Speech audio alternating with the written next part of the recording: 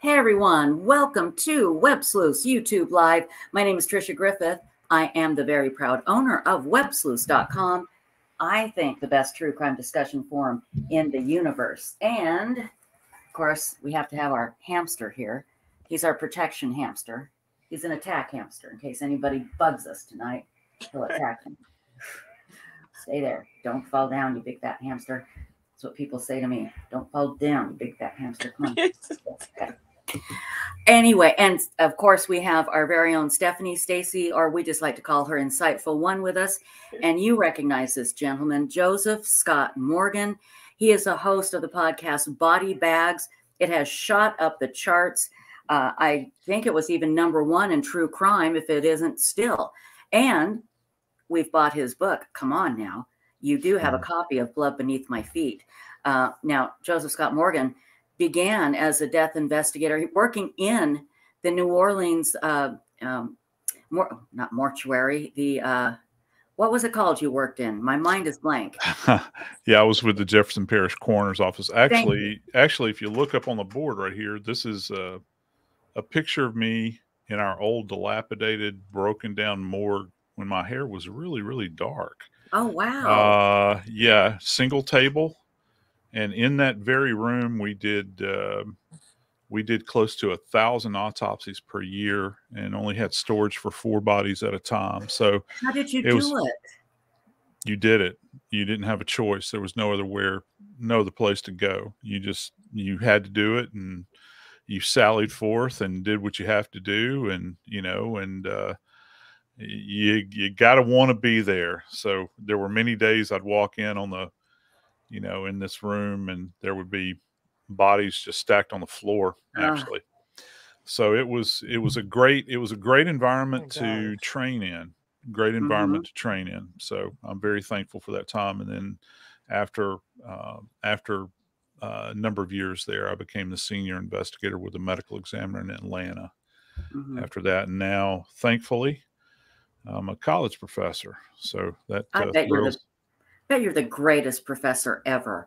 Oh, I bet your students just love you. We have a good time. We're doing a cold case class this semester, and I've gotten the class broken down into 3 teams, and they're tackling three cases of their own choosing. Okay. And working them, and they're about to semester's coming to a close. So I'm very excited about their pending presentations. And I bet they'll make you proud. I have no doubt. No, we have a good time in that class. We really do. And before we get into Stephen Smith and a few other things, I have asked you this before, but it's been a long time since I've asked you. And we have a lot of new people in our chat here and a lot of new subscribers. Being with your massive experience, when you think of a case that it just is on your mind, what comes to your mind as the one case that you will never forget and you will just remember, and it's right there in your brain all the time? That bastard Chris Watts. I think that's probably the one that jumps to mind first for me. The slaughtering of those babies, and to hell with anybody that supports him in prison, that writes him a letter. I think you're evil. Good. That's my personal opinion of it. When you can see what he did to those babies and to his wife too, and that unborn child. I hope he's reminded of it. I hope he never sleeps. I hope he's haunted by nightmares. My regret in that case is they did not force him to allocute in court. And why do you think that is? That's what everybody was expecting. Yeah, and they didn't. I don't know. I covered that case from literally the day it happened. I was on air. They brought me in. I think it was with CNN. I can't remember.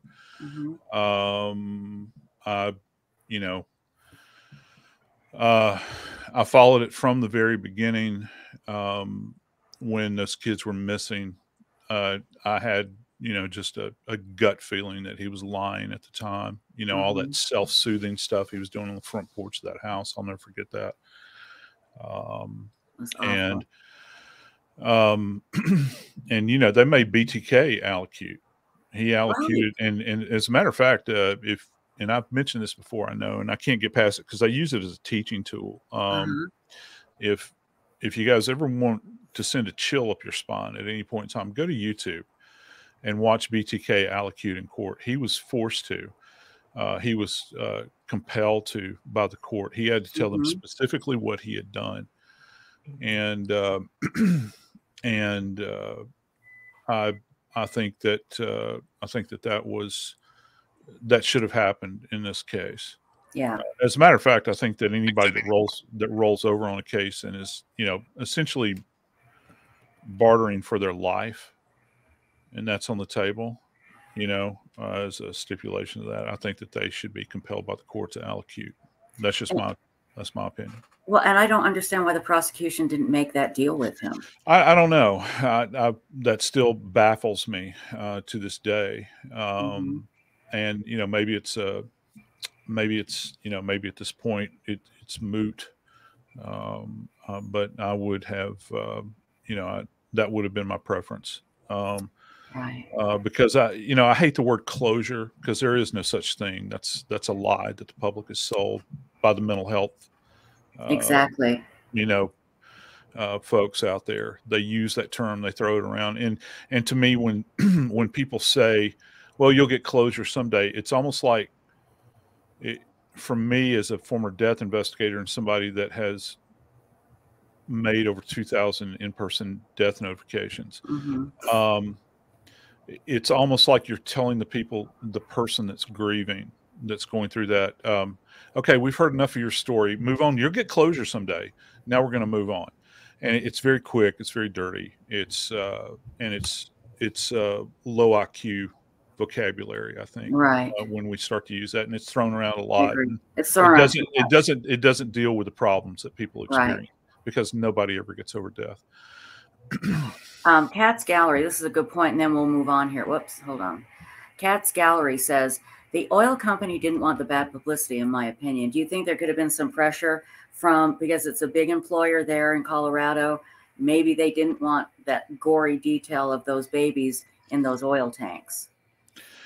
You know, that's an excellent point. And I've got two pieces to that for me. I think that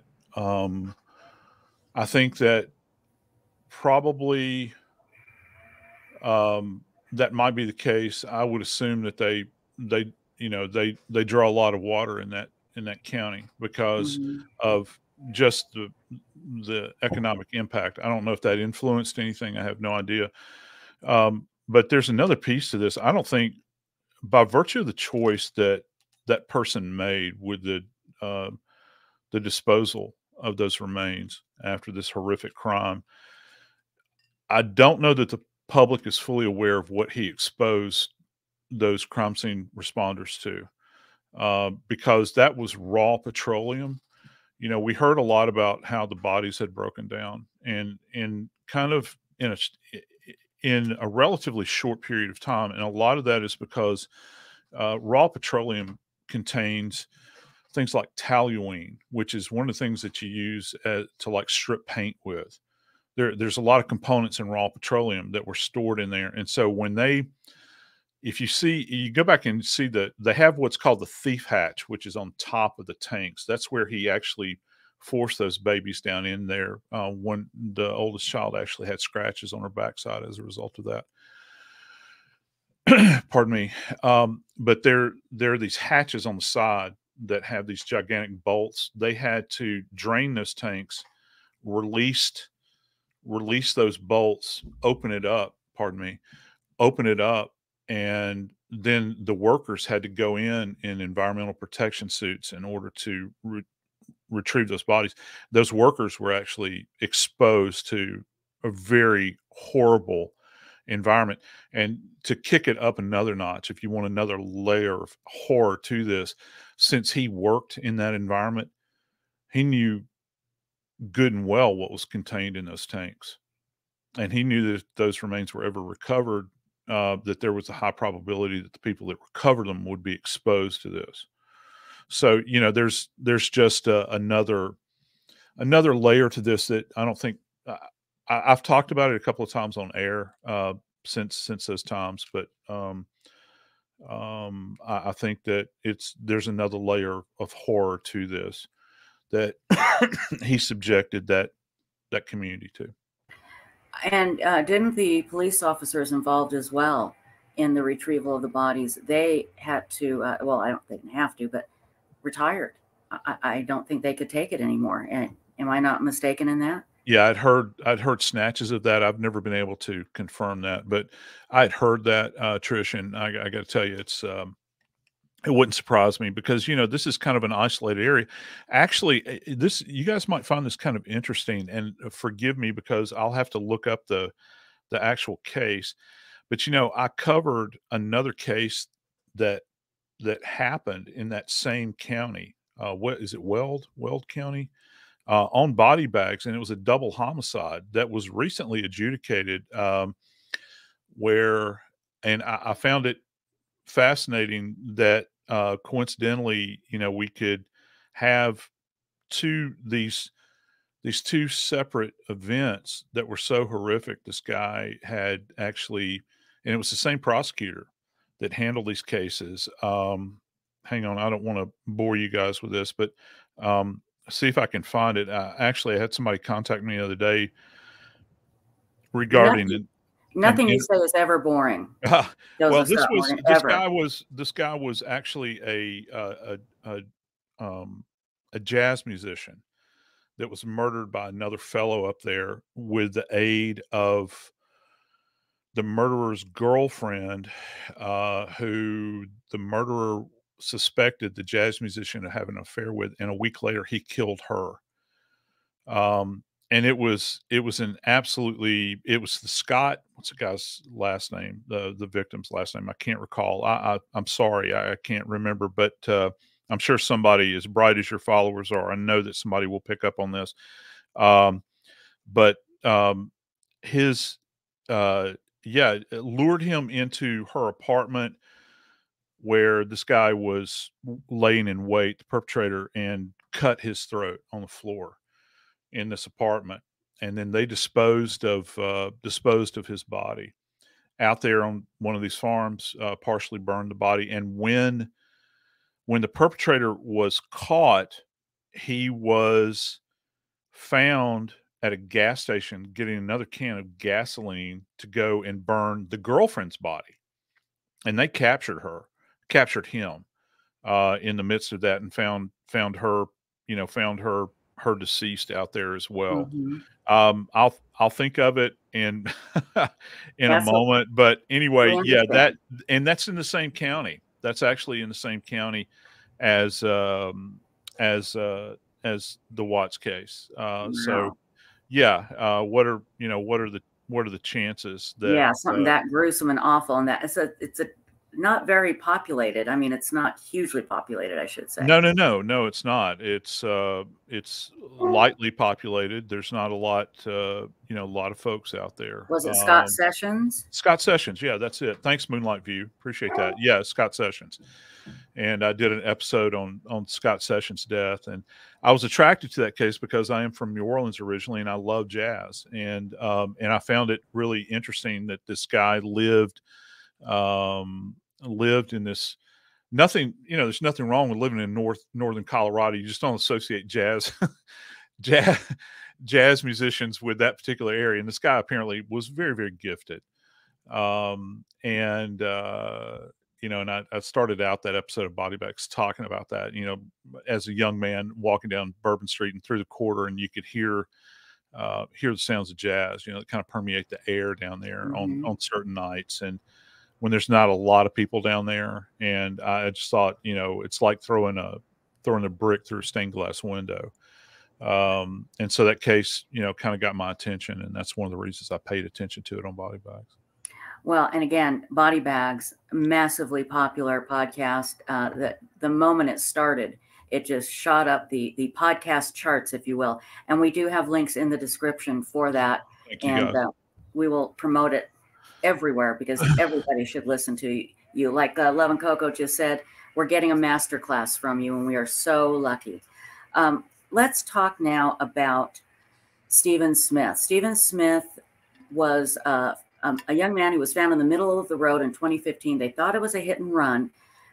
His mother, in the very beginning, pointed a finger at the Murdaugh family, at Buster Murdaugh, and basically said she'd heard he did it. Now, she hasn't come out and said that since then, but they just called it a hit and run and buried him. During the investigation of Alex Murdaugh's murder of his wife and son, this case came back up. We don't know how. And his body was exhumed. Thank goodness it wasn't cremated. They raised enough money to get some great experts. They exhumed his body, just like Tammy Daybell's, in the morning. And then in the evening, they were able to place him back to rest. Give us what that is like, how difficult that is, kind of from beginning to end, if you could, please. Yeah. I'll back up many, many years first and kind of give you what it was like for me the first time I ever worked on an exhumation. By the time, I guess I was probably 2 years into my career as a death investigator, and I worked as a path assistant as well. So that means that at night I worked as a death investigator, and during the day I would assist with the dissections of the bodies in the morgue. Best classroom in the world. It made me a better death investigator. I'm not the best at death investigator. It made me a better death investigator, though, because I could, you begin to put together form and function. And so I was probably a year and a half, 2 years, I can't recall, into my career as a death investigator before I ever worked in exhumation. And they don't happen frequently. First off, there are measures in place to slow the process down, because if you didn't have these measures in place, everybody and their uncle would want to have a body exhumed because of some kind of unfounded suspicion. So, and judges are not commonly, they're not, it's not their way to just issue what's referred to as an order of exhumation. You have to go before a judge and you have to demonstrate to them why there is a compelling need for this. And this is fascinating in the sense that with Stephen Smith, they were able to demonstrate this. And this is following, most of the time when you get involved in an exhumation, many times it's on a body that has not been autopsied. Let that sink in just for a second. You hear about cases where there has been an autopsy and the body, will be exhumed, but those are the exception, not the norm. Most of the time is we have found some kind of other evidence years down the tracks, and we want the body exhumed. That's the way it normally happens. So for me, when I first got exposed to an exhumation, it was kind of surreal. It's a weird thing because the casket is brought into the autopsy suite and it's placed on a separate table, and you document the casket, take photos, the whole 9 yards. So you document the entire process. There's been some videography I've seen at Stephen Smith's when they broke ground out there, but you document everything that you possibly can, because one of the big issues that you deal with is the compromise of the remains within the casket. And it has nothing to do necessarily with vermin and that sort of thing. What you're fighting against most of the time is groundwater, because water tables rise and fall. And particularly, they don't call this area the Low Country for nothing. So they flood. There are frequent floods there in that area. If you have intrusion into the vault, because the body is actually inside of they don't just dig a hole and put a casket in the ground. If you guys pay attention when you're driving down the interstate sometimes, and you'll see these big trucks that have kind of this weird looking crane thing on the back of it, and you'll see these big concrete boxes that they're carrying. Those are vaults. They're taking them out to the cemetery. Yeah. Oh, yeah. okay. And you'll see them driving down the road. And so they'll dig the hole with a backhoe. This prefab concrete vault is dropped into the ground, and then so you put the casket into the vault, and the concrete lid is placed on top of the vault. So the first one I was ever involved in, it was kind of surreal. It was It was a lady. She had been down for, I think, probably she had been buried for probably 4 to 5 years. There had been intrusion by water, so her body was greatly compromised. There had been water like floating inside the casket. Mm-hmm. Oh, good Lord. Yeah. Yeah. And so it creates a whole bevy of problems, when you begin to, kind of assess what you're going to do, what's been left behind, what is it that you can collect. There was still tissue, on the body. It's not like, and you could appreciate all of her clothing that she had been buried in, all these sorts of things. You jump forward a few years, and I actually had an African-American gentleman that was a pastor that died. And he was exhumed 15 years after the fact. And I'll never forget this as long as I live, because he was buried in all white. He had a white suit with a white vest, a white shirt, a white tie, white. They had white pants. Everything's white, even white patent leather shoes. The one thing that wasn't white on his body was that they had placed a red carnation in his lapel. And you could still see the petals of the carnation. Oh, wow. But the carnation had stained the suit, and there was like this blob of red right there. Ugh. Yeah, it was really weird. And, his body was perfectly preserved. He had mold growth on one aspect of his face. But other than that, they had done a beautiful job, first off, prepping him, and then the embalming job, which is key.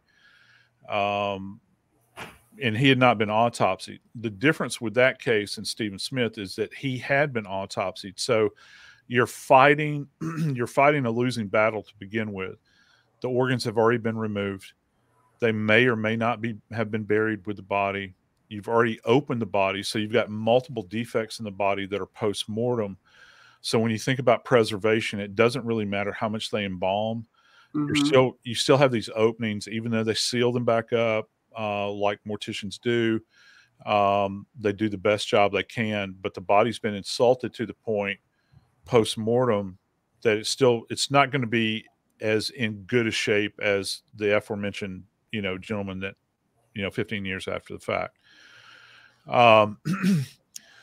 And, my biggest thing with Stephen Smith was, since this was a motor vehicle accident, allegedly, pedestrian versus a vehicle, there are just certain things that we look for in the immediate, when we're just working one of these things to begin with. And I'm talking about a fresh case. I'm not talking about a body that's been in the ground for a long time. I'm talking about a case where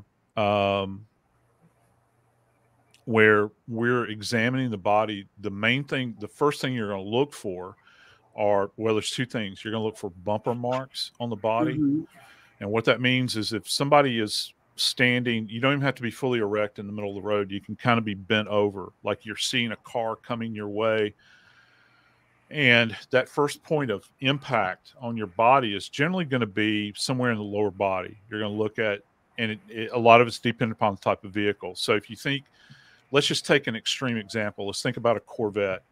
If you've got a Corvette, it rides low. The profile is very low to the ground. So the bumper strike is going to be well between the knees and the ankles. Okay. Probably closer to the ankles than it would be to the knees. With a Corvette, because when the body is struck at that low point, the impact, the body will create this kind of it's not a fulcrum, but it impacts. The majority of the weight's going to be up top, so the body goes into the car, depending upon where it's struck. And so like it'll go into the hood of the car, like on the hood of the it'll car. hit the hood and also hit the windshield. I don't know if you guys remember this. How many of you guys recall, and this was a horrific case, this was a few years ago. This case stands out to me. Do you remember the lady that hit the man on the way home and left him in the windshield and parked her car in the garage? Well, he was still alive. He was still alive. Yeah. And that was, that's kind of a classic kind of event where you have a bumper strike, the body is driven into the windshield. And I've had them where they're hit low. They'll impact the windshield with like a shoulder and then fly over the roof too. Then you have higher profile vehicles. When you start to get up into higher profile sedans, perhaps, certainly trucks, there is, you're still going to get hit.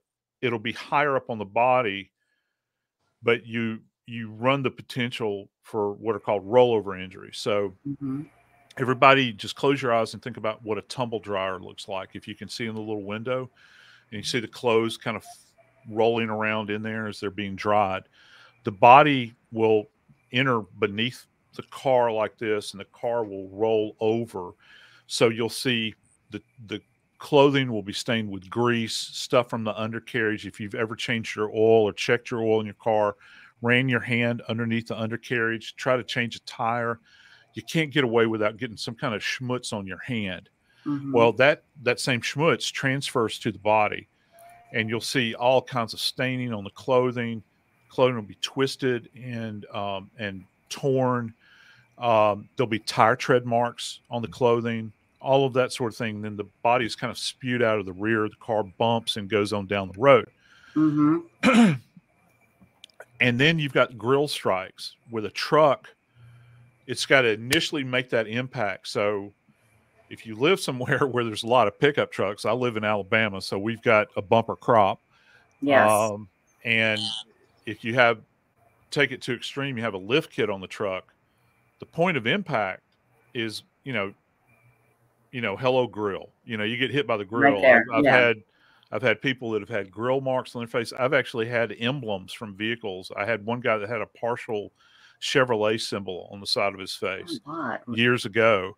So, you'll get a lot of evidence that's left behind just from that initial impact of that vehicle striking the body. So in the fresh dead, that's what we're looking for. We want to know those initial points of contact. If your opinion at the scene, or if you're being told by investigators at the scene that this is a pedestrian versus car, it's very definitive, and this would stand out. Now, I don't know about you guys. Have you guys seen the pictures of Stephen's clothing that was released? They're floating around on the internet. I haven't. We'll see if we can find them and put them up. Yeah, and those images were taken, I think, at the morgue. It looks like they were, because they're like laid out on a yellow tarp, and you've got these images. Guys, none of this clothing looks like it's been beneath the undercarriage of a vehicle. Okay. That doesn't mean that he was not struck by a vehicle. I'm just saying you can kind of check off the list that there's anything on the clothing, at least, that was consistent with rollover, because the clothing doesn't appear to be torn in any way. It ripped, because you get this kind of torsion injury or insult to the clothing where the fabric just rips. You think about how fast car tires are spinning, that dynamic, and not to mention, if the body gets hung beneath the car, it's going to rip. The clothing will rip that way too. You'll see all of this is kind of just really disheveled. The images that I saw, if those in fact are real images, it just did not appear to me. And the images of the clothing that I saw from the images that I saw of the clothing that were laid out, this is after clothing had been taken off. That's one of the things we do at the morgue, married up with the images that were released from the scene. They actually had scene photographs that I've seen of Stephen at the scene in the middle of the road. That clothing looked the same as the images from the clothing I saw at the morgue. Okay. If anybody has that picture, if you could email or text it to me. I've just gone online and I can't seem to find it, but I'm sure it's out there somewhere, so we could put that up. So obviously it didn't look like he was hit by a car at all, right? Well, just based on the clothing alone, if you were, okay, let's say I didn't know anything about Stephen Smith, which I don't really know any more than you guys know. All right. And you presented me with his clothing and said, all right, Morgan, what do you think? Well, the first thing my mind is going to flee to is, I'm not going to say, well, geez, this looks like clothing that came off somebody that was a pedestrian that was struck by a vehicle. That's not where my mind is going to go to. I might look, I might think you're saying, well, look for evidence of blood deposition or something like that. I might look for that sort of thing. I guess one of my big questions, obviously there are questions about his remains. Yes. You know, they're doing the exhumation or have done the exhumation. My big question is, what's the status of the clothing? First off, I'm very surprised that they've allowed an independent team to do the exhumation. And I think that why does that surprise you? Because this is an open homicide investigation. And that body has evidentiary value. And it's the tail of the tape will be this. If they have that clothing, if they will allow the family to have clothing, have an independent criminalist take a look at it. My understanding is I have heard snatches. I haven't been able to verify it. And I can't remember where it came from. Maybe it was from the autopsy report. I get confused after a while. But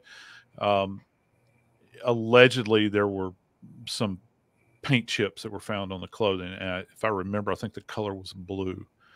And that's one of the things we look for, you know, on clothing. We try to be very careful with it at the morgue. You don't cut it off if possible. You try to, you know, disrobe the person just like they're in life and be very, very careful. It generally takes, it's best to have two people like remove the shirt and the pants together and you're moving in tandem. Just think of it. My wife has these we laugh. I roll my eyes every time.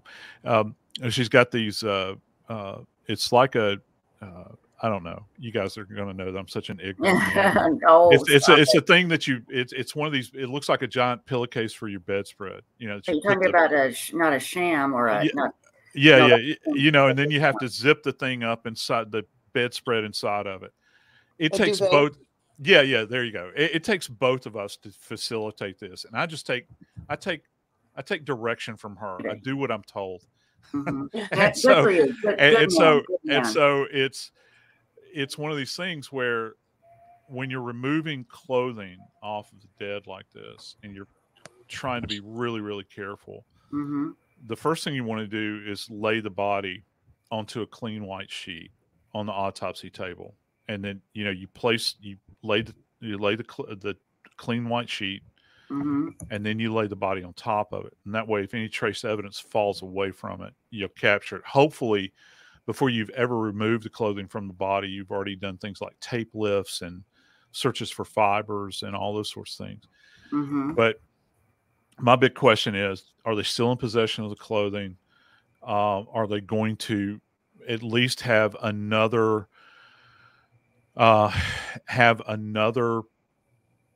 separate forensic scientist take a look at the clothing? Hell, get it to the FBI. I mean, why not? I mean, what do you got to lose? You know, get it, see if you can get the FBI to take an interest in this case.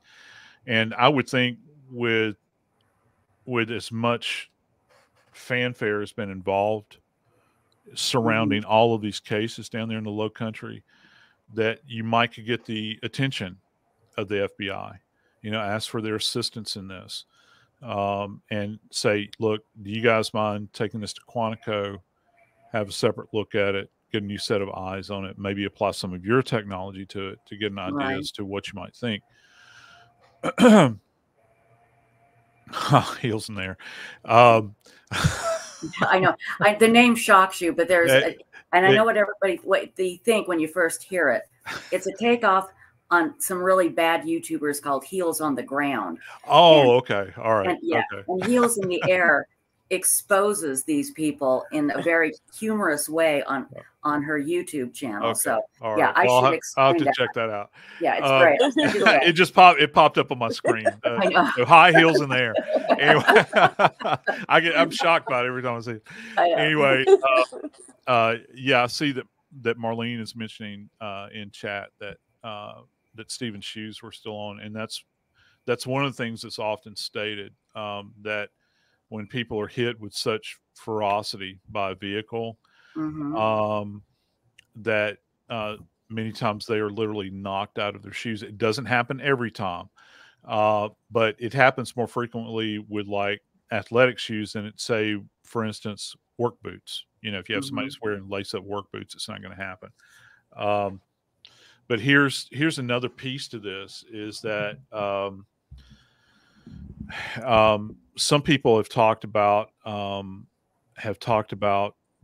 the fact that that he was found in the middle of the road, and the image is clearly. I mean, he's laying on the center line. It looks like, Mm-hmm. you know, when you guys finally see the images that I'm referring to, you'll see what I'm talking about. Well, I think that the original forensic pathologist opined that to them this appeared to be a mirror strike, which means that commonly the individual will be oriented on the side of the road. You know, they're maybe thumbing for a ride, or their attention is drawn away and they suddenly turn around. They see a car coming. They don't get out of the Mm-hmm. way, and the mirror clips them. Well, he's got a lot of damage to his body for a mirror strike. I mean, we're talking about massive head injury. Remember, the EMTs initially upon arrival said this looks like a gunshot wound. And then you've got a dislocated shoulder, and you've got trauma to the hands. But beyond that, there's not there's not a lot of other trauma to this Mm-hmm. point that I've heard about. I'm hoping that wherever they did this autopsy, this follow-up examination, my biggest concern about this is, do they have access to the latest imaging equipment? And because there's a lot of stuff that can be missed. At minimum, Stephen's body needed to be X-rayed from head to toe, both in the AP, which means straight on, then rolled onto his side and X-rayed laterally from head to toe. You know, kind of like when we go to a doctor's office. You know, when we go to a doctor's office and they tell us to, you know, they take you into the little room where they're going to do X-rays, and they tell you to, you know, put your chin on the board like that, you know, and you have to roll your shoulders forward and you stand there, and they do the X-ray. They're doing the chest X-ray of you, and then they tell you to stand in profile. Well, it's the same principle that's applied with the dead, and so you want to assure that you cover everything, because you can miss hairline fractures. I want to know if there was kind of any other uh, skeletal anatomy that was compromised in this being struck by a vehicle.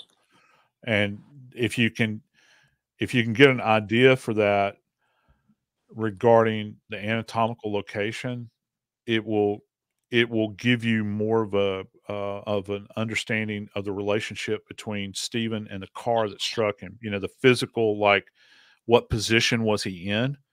Was he down on the ground? Was he standing fully erect? Was he squatted? Was he standing in profile when he was struck, or was he standing head on when he struck? Was he standing to the side? If it's a mirror strike, how do you wind up in the middle of the road? I think that's a question that should be asked and answered.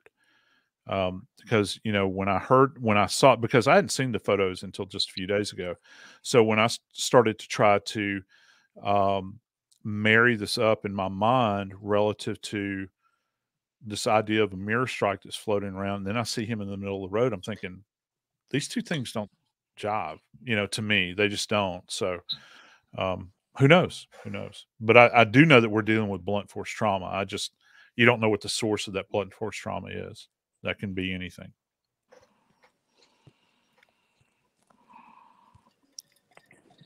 I had muted myself. Sorry.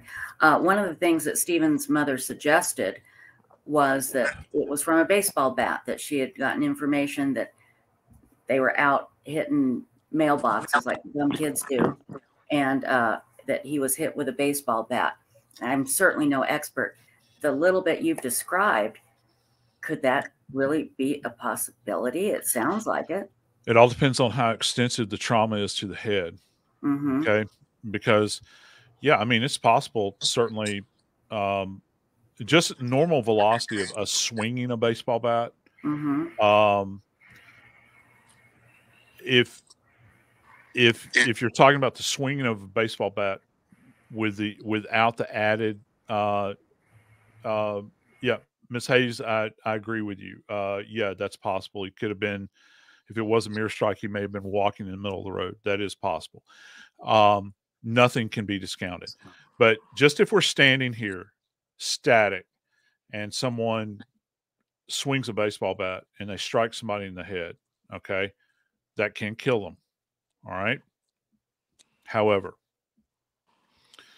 if you're passing by in a car and you're swinging a baseball bat out of a passenger window, you're playing mailbox baseball, I think they used to call it. Matter of fact, if you've ever seen the movie, what is it? Oh, Lord have mercy. It's based on the Stephen King novella with River Phoenix and Stand By Me. Stand By Me. The guys are playing mailbox baseball in that movie, and you'll see what I'm talking about. That's a single strike, though, as you're going by. And if the trauma is extensive, as they say it is, again, I don't know what that assessment means. How far ranging are these fractures? Because, you can actually hit somebody with a baseball bat and it's going to be focally located and you'll get a central fracture in that location. Let's just say I'm standing on the side of the road. Somebody drives by and hits me in the side of the head with a baseball bat. Well, stands to reason my fracture is going to be here. But if I've got a fracture that spider webs out and goes over here and goes over here, and I've got something in the back, that ain't a baseball bat. Or it's not a single blow from a baseball bat. You see what I'm saying? So yes, absolutely. It's a very dynamic thing. And again, at that particular time, if you've got this kind of head trauma, what would have needed to have happened, and I hope that they did, is his head should have been completely shaved. Completely shaved. If you're talking about blunt force trauma, well, any kind of blunt force trauma, you want to be able to appreciate the markings that are there. I'll give you an example. If you're struck in the side of the head with a mirror, let's use the mirror, and it's one of these, let's say it's a King Ranch 250 Ford that's kind of elevated. You're standing there and you get struck in the side of the head with this mirror. Well, that mirror has got margins all the way around it, and it's got perhaps it's not completely smooth. It's going to have little undulations on it, the way the thing is made. It will leave a definite contused area on that point of impact, and you cannot fully appreciate that if you're trying to visualize it through hair. So what we'll do most of the time is take the leading edge of a scalpel and we'll shave the hair away. And you want a photograph of that, because it's going to be, it's not going to be quantitatively matchable in court, but you can qualify it. They can ask a forensic pathologist, in your opinion, doc, does the injury on the side of the head here, does this marry up with an object like this? And they put a picture of the suspected mirror that may have done the strike. Yeah, you can see the margins right here. I've annotated it in my report. We've got pictures of it here. And then the jury can draw their own conclusions there. Baseball bats leave specific marks from a contusion standpoint.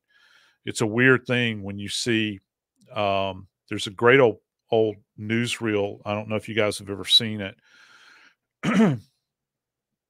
From the 30s, where this guy used to catch cannonballs. Have you ever seen that? And it's in slow motion. It's in black and white. He's kind of a pudgy guy, and they fire a cannon at him. Yeah, and it's in cannon, and you see the ripples go through his body. Well, that's blunt force trauma. And what happens is that when you're met with that energy of that object coming at you, what happens is, even if you've got a flat tummy,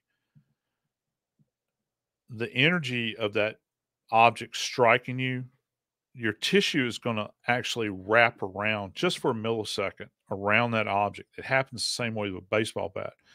So when you're struck with a baseball bat, an object like that, and the body receives that energy, the tissue will actually wrap around the sides of the bat, and you'll get these weird looking little margins that run parallel to one another.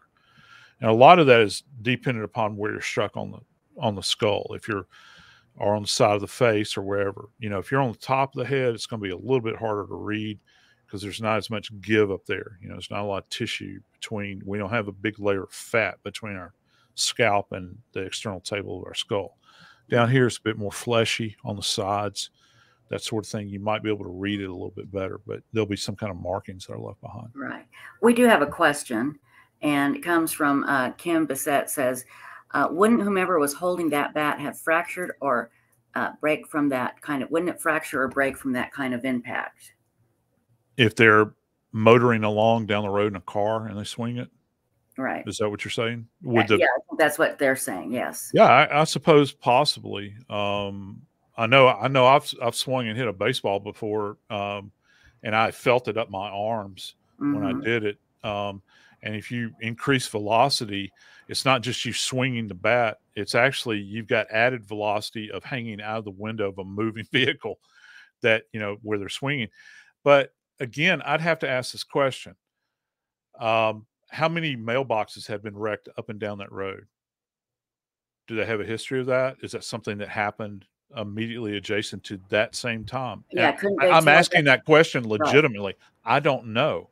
Couldn't they tell that date if there were just a bunch of mailboxes reported bashed? That would be helpful. And there's great distances between these homes out there. Just like all over the rural South, you don't have like an immediate next door neighbor in a lot of these locations, which for me is fine by me. I like that living. Yes. It's not for some people, and that's cool. But you would still be able to, and there's going to be in an area like this, if you're getting your mailbox bashed, trust me, the police are going to receive phone calls. People don't want their mailboxes bashed. I'm sure that people in our audience tonight have had their mailboxes bashed and destroyed and all those sorts of things. It's not cool, man. And so people would have complained about this. So I wonder if there's a history of that in this area. It sounds like something that a bunch of kids might do or could do. And I don't know if it's specifically, I think people have floated around the idea of a baseball bat, but I don't know. Hopefully the autopsy or the second examination would reveal something like that if it's there. The question is, how good a condition are Stevens' remains in? I think that's one of the big questions here. And can they actually appreciate that? Appreciate that all these years later, because we're 8 years downrange at this point. Why do you think they so quickly just said, oh, this is a hit and run? Because everything that we've been talking about here, that you've been talking about, is a very good reason to pause. And of course it is. But I mean, what do you think, just working with police and kind of knowing how this whole system works, maybe not in that area, but, in general, why do you think they just went up hit and run? Yeah, well, I mean, we have used that term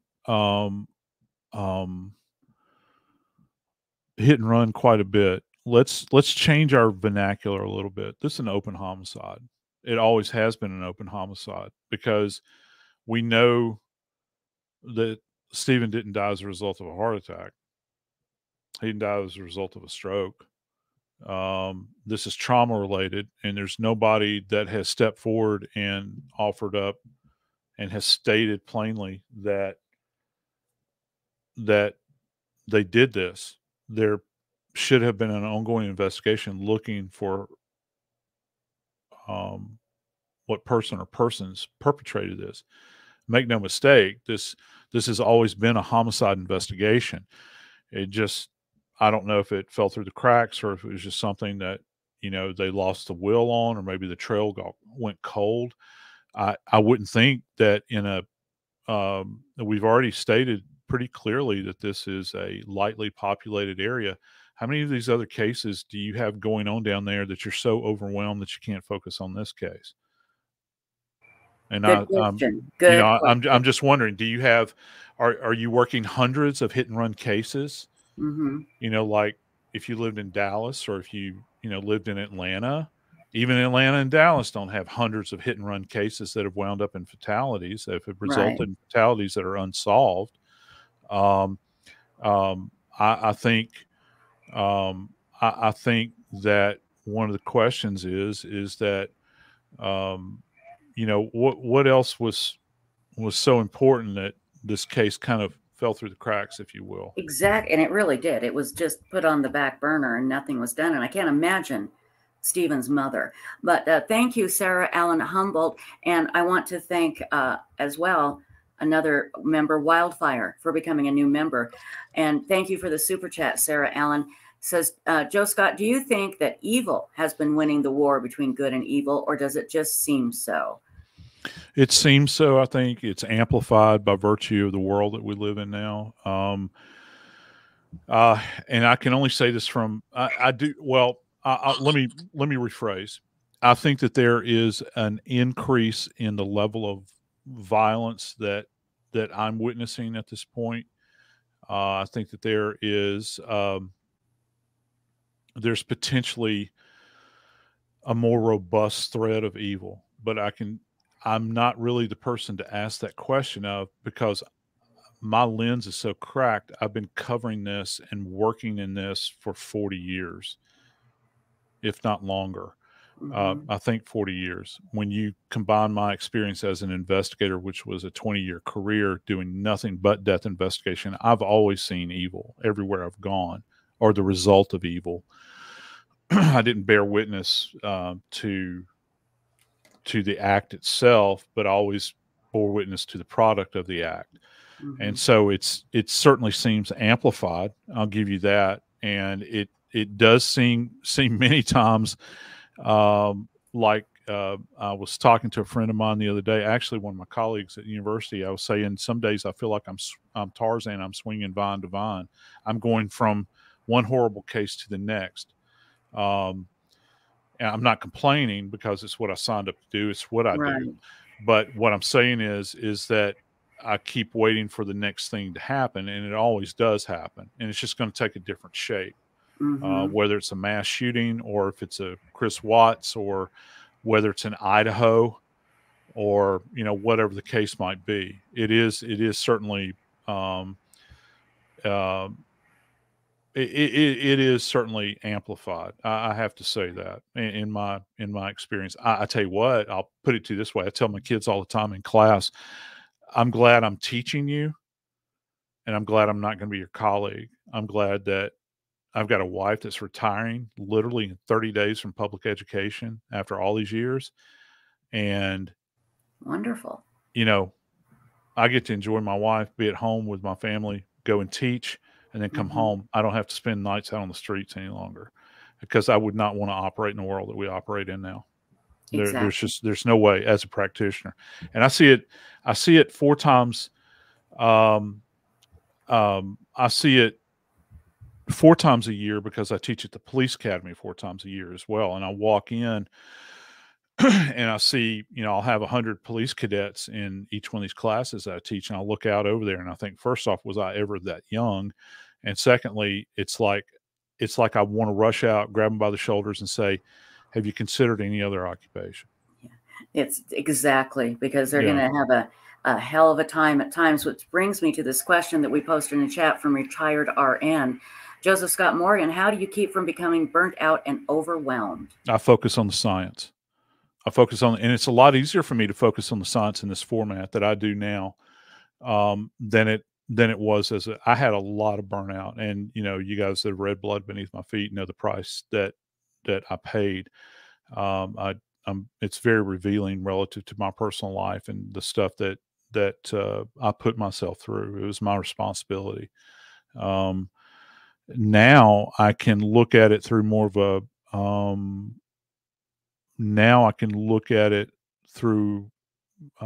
a different lens, more of a clinical lens. I can be more clinical about it than I ever was when I was out in the field, because it's not embroidered by the screams of family members and, all of those sorts of things that you have to bear witness to on a daily basis. I communicate with people this way, and then occasionally I'll go out and do television shows and all that sort of stuff. So I have a distance from it now. A couple of quick questions, and I am going to show you some of the pictures of Stephen Smith, if you could comment on them real quickly. Gambler, one of our good members here, well, you're all good members, is asking if they took anal swabs and if that's typical in a hit and run. That's a good question. No, it's not. It's not. I think that was. I'm glad that they did it. Mm-hmm. I mean, I truly am. I don't know if they saw something that was provocative from an investigative standpoint. I don't know if they knew something about Stephen that would prompt them to do that at that particular time. He was fully clothed from the images that I saw. It's not like he was in a state of undress. Most of the time when, I know that we handle sexual assault or suspected sexual assault cases in death investigation, you're going to get a rape kit. I mean, and when they're saying they did swabs, you can't just do swabs. With a kit like this, first off, you're going to be a laughingstock if you only do swabs, because you have to do the full court press. You're going to do fingernail scrapings, clippings. You're going to do hair pluckings, pubic hair pluckings. You'll do head hair pluckings. You'll do everything, because, if you go on the stand and you say, well, yeah, I did anal swabs. Okay. Why? We suspected, we wanted to rule in or rule out potential sexual assault. Okay. Well, what did you find when you did the nail scrapings? Oh, we didn't do nail scrapings. Why not? You did anal swabs. I don't know. I don't know why we didn't do it. We just decided not to do it. You can't do that. If you see every scene, every time. So if you apply that standard every single time, you're not going to run into trouble. But when you start doing things in I'll keep it clean, in a halfway manner, then that's going to come back to bite you in court. And from a scientific standpoint, for anybody that I have that's in medical practice out there, or that's a working scientist, that you apply the same standard every single time. If not, then what you're doing is going to be invalidated. It's the same thing. It's only now what you're doing is going to have to go before a court of law, and you have to explain that.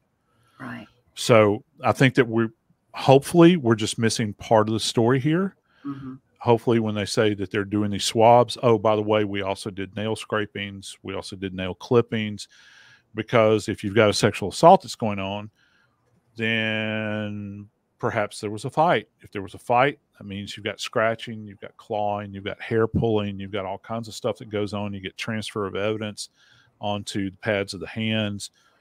Any number of things can happen.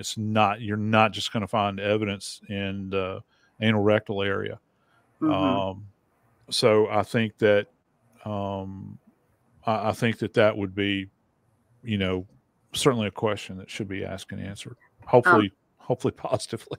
Right. The Thoris, we'll get to your question here shortly, because we have pictures now from the New York Post of Stephen's body. Joe, are you able to see my screen? I see you. Okay, that's all you need to do. Let me share these, and then you can just give us, and then we'll get to the Thoris question here. Oops, wrong one. Let's see, where is it? There it is. Hold on just a second. Sorry. I am so technically challenged. It's just disgusting. So let me close this, and we'll do it one more time here. There we go. Let me move up here. Okay, can you see this one? It's kind of blurred. Yeah, yeah. These are the same images. I think I was on News Nation the other night. No, I'm sorry. I was on Court TV with Vinny, and I don't know if you guys ever watched Vinny Politan, but Oh, absolutely. Vinny and I, we were doing every Wednesday night together. But I'm generally on like 2 or 3 nights a week with him. These are the same images that I saw, and as I mentioned earlier, this is what I was recalling. He's lying in the midline of the road. He's on the central line of the road, which is an interesting position to be in if given the nature of what you're talking about with a mirror strike. Not to say that a mirror strike couldn't happen. One of our insightful guests was making a comment. He could have been walking in the middle of the road, and you're absolutely right. Person could have attempted to dodge him. But here's another thing if we're talking about mirror strikes. When you look at this image of him, and there he is with his shoes, see his shoes are still on him. He's wearing shorts, and he's got this dark shirt on. And the shirt, you can see right, I'm pointing at the screen like you guys can see me pointing. There's like a little bit of piping, like white piping that runs up. If you look on the right, on Stephen's right side, there's piping that runs throughout and I don't know if that's reflective or not. But I saw the piping in the autopsy images as well. If one of the things that we look for in a pedestrian strike is what's referred to as a debris field. Most cars nowadays are crap. All right. And many of them are made out of molded plastic, fiberglass, whatever composition they have. You're going to have some kind of breakage that's going to take place. If you're struck head on, lens caps in particular, or lens covers on headlights are very fragile. They'll shatter many times, and you'll see that lying about. You'll see other bits of debris, fractured plastic. You might see molding from the car. Mirrors are not very resilient. Mirrors break off very easily. For some reason, I keep having an image of a Ford Taurus car when I think about a molded mirror. If you've ever seen a Ford Taurus, and the side view mirrors on those things are literally molded into the side of the car, I think about that and how easily one of those would shatter and come apart. Other thing that you're absent, and again, this is a very limited image that I'm looking at. There are no tire marks here. It doesn't look like anybody's hit the brakes. And I have to qualify that by saying I'm not seeing the full picture, because when we take, if you'll pull back, Trish, if you could go back, there's a daylight image of a it looked like a trooper walking down the roadway, and it's fully illuminated. And I think that orange square denotes, that orange square right in the center right there, that denotes where his body was. So they actually drew that out in paint right there to indicate where he was. I'm looking at this surface here, and I got to tell you, I don't see brake marks anywhere in here, like somebody hit the brakes as if they were attempting to, dodge or avoid or any of these things. You look at the left shoulder of the road, that's actually I think that is a South Carolina State Trooper there that's to the left. That looks like their uniform. I don't see any evidence that anybody's run off the road over there. Like, that's very robust, thick grass.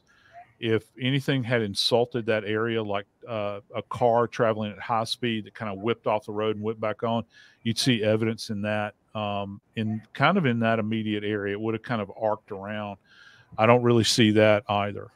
So there's more things that are absent than are present. And I was just having this discussion in class today with my students. We were actually covering, I'm doing a lecture right now on cases, deaths resulting from abuse and neglect. It's my least favorite lecture to give, but one of the things we always harken back to in class is that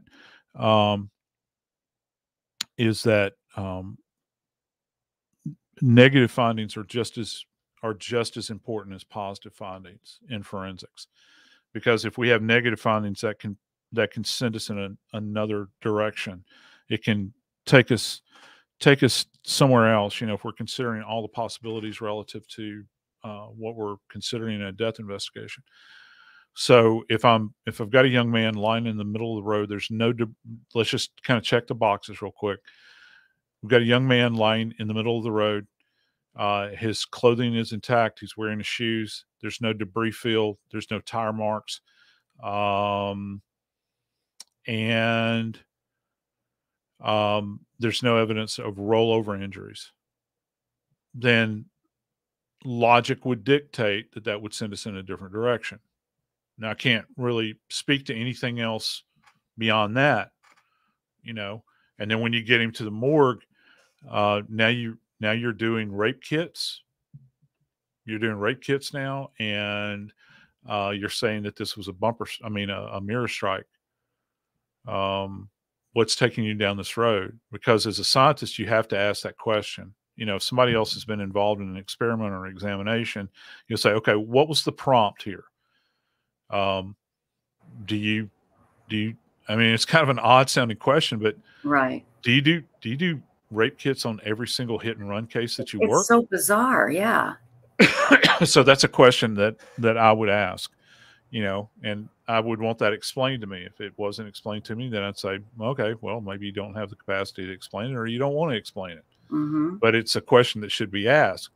And I'm sure that some bright bulb in the media has been asking that question. Any reporter that has an opportunity to catch the ear of the people that were involved in that initial investigation will say, well, why'd you do a rape kit? Or why'd you do these swabs? Right. I don't understand. And the answer to that question, we're just trying to be thorough, is not a sufficient answer. That's insufficient. Because it's a weird thing to do. I have a couple of thank yous that I want to give here. First of all, Wildfire, thank you so much for your super sticker. And Mike, thank you for your super sticker, my dear, as well as Jeannie Phipps. Thank you, is now a YouTube member. We really do appreciate that. And thank you, thank you, thank you. I do want to get to a question that it's off the Stephen Smith topic. And then we'll let you go, Joe, because I know you're exhausted. And people in chat have been commenting that they're worried about you working too hard. So idle hands are the devil's workshop. I try to stay busy. Perfect. Okay. The Thoris wants to know, Mr. Morgan, was there ever a case you investigated that had twists and turns that ended up being completely one that shocked you and the other investigators? Let's see. A case that had twists and turns that shocked me.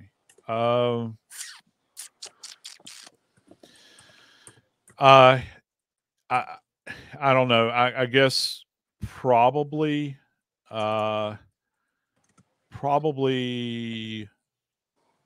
it had to be.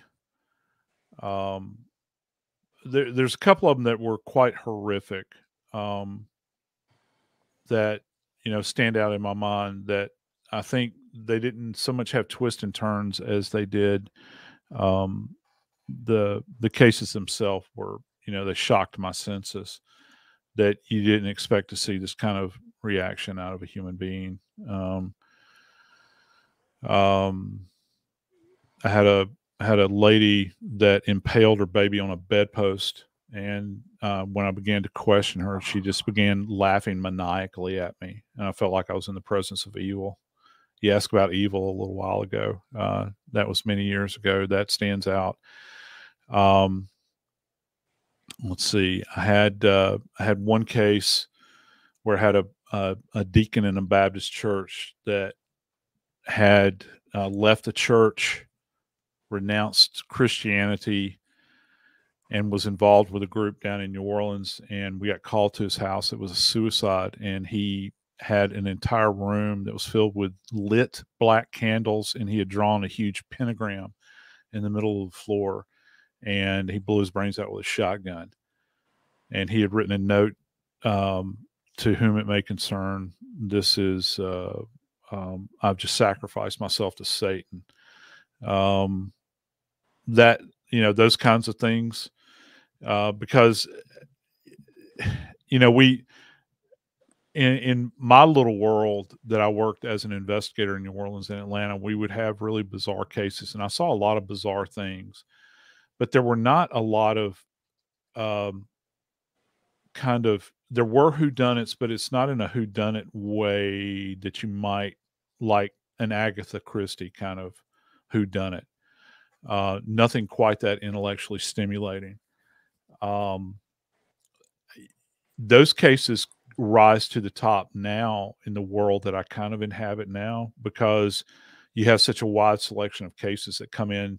Because I'm not just doing cases in my little corner of the world. I'm doing cases from all over the country, and I've been handling cases from you know all over the world now.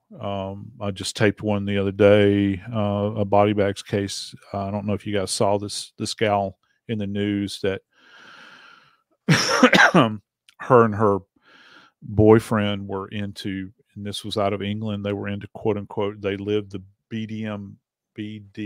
I never can get these acronyms correct. BDSM lifestyle, and they were into knife play.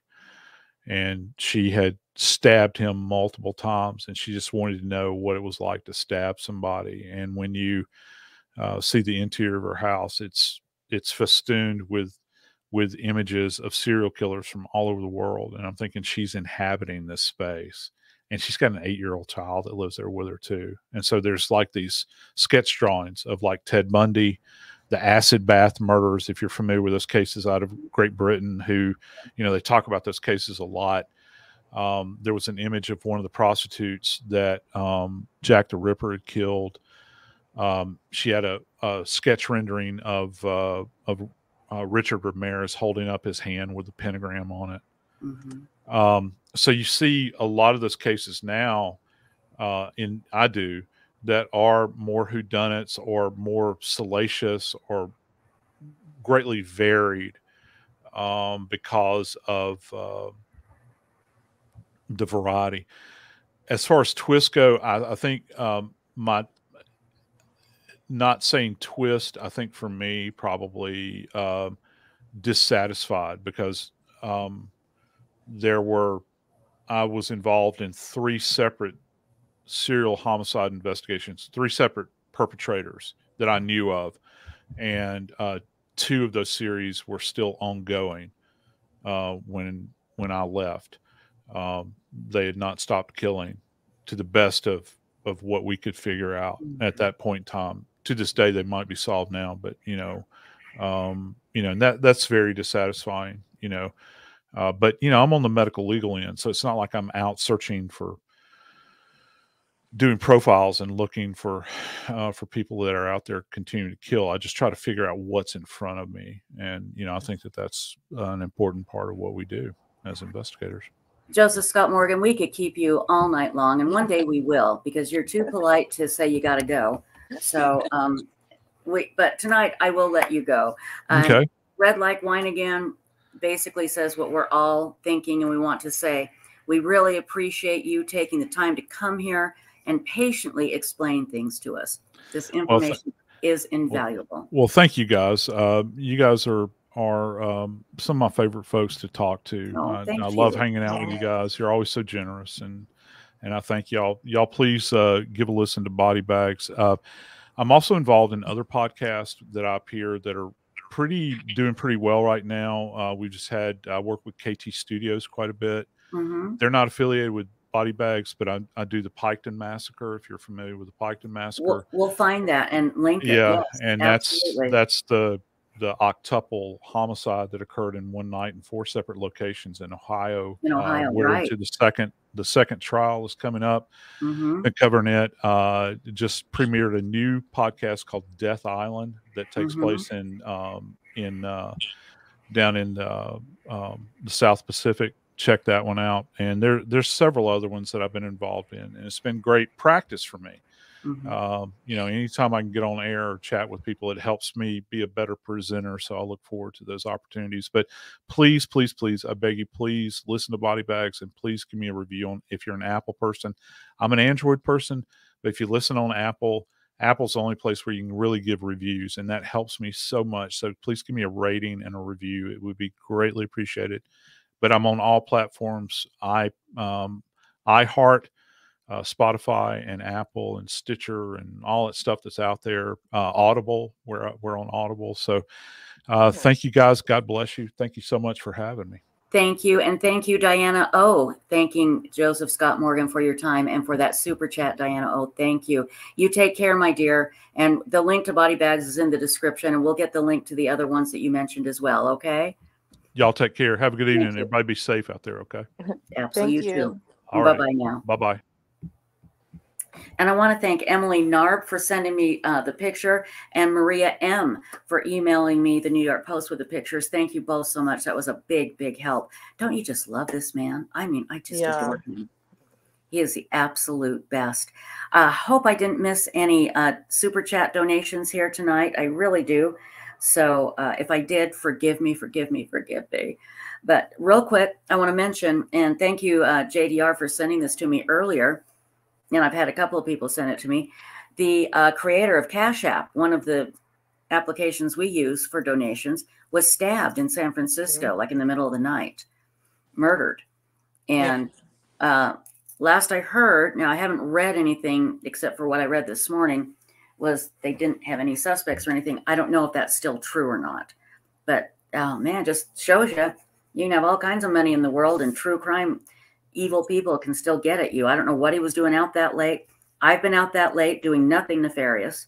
You know, sometimes you just can't sleep. Right. And you get out for a walk. So who knows? So anyway, yes, Lindy Bridges, he is absolutely fantastic. And I want to say it's great to see the Weird Mom. I haven't seen you for so long. I was worried about you. So it is very good to see you, my dear. And okay, you know, we've got, oh my gosh, it is so late already. And I am so old, people. I am so old. There's so many things I wanted to do. I wanted to play, and thank you for grabbing this insightful one. I wanted to play the BTK allocution so you can understand what Joseph Scott Morgan was talking about. You know, what's tomorrow? Thursday? We don't have any guests or anything, right? Yeah, we can do it tomorrow. Okay, we can do it tomorrow. Tomorrow, I want to tell you about what happened to me today. I went on a live YouTube. I didn't know this person, but they had Dawn Wells on there. And I was able to get on there and apologize to Dawn for believing in Chris Madonna. And we talked for a little bit. So that was all good. I was very happy to do that. And I'll talk more about that tomorrow. Don't forget, I'll put the links in the description. Nate Eaton has a great YouTube tonight about jury selection continuing for Lori Vallow Daybell. And at the end of his YouTube, he has a surprise announcement, and he's really excited about it. So I'll link that. I want you to go watch it. We'll also put up links to Law and Crime, to Letecia's trial today as well. And then I even have like a woo-woo story to tell you, but I can save that for Saturday night. So, okay, is there anything else, my darling? I know we were going to get to these other things, but again, I'm just so old. I need my rest. I need my rest. No, tomorrow would be good since we don't have nothing going on so far. Yeah. So we can just chit-chat and just be two chicks chit-chatting. And I want to say hi to Allison in Facebook land. Thank you for always sticking with us. And maybe someday we'll get you into chat. Okay, I need to go visit with my sweet, adorable son who got home right as I was starting this. I had a lozenges in my mouth. Sorry. So I'm going to go do that. Thank you, Moonlight View, for everything. And thank you so much, Love and Coco. I didn't see Ping tonight. I'm sure he's fine, everybody. I will check in with him. Don't forget Sunday nights, 9:30 Eastern with Ping. And, of course, Insightful One, couldn't do it without you. And thank you for your super chats and your questions and your kind comments and for helping me find pictures, because I am so challenged when it comes to finding stuff and technical things. So thank you, everybody. Check the description for all the links, okay? Okay. Love you. See you tomorrow night. Bye-bye. Bye. Bye-bye.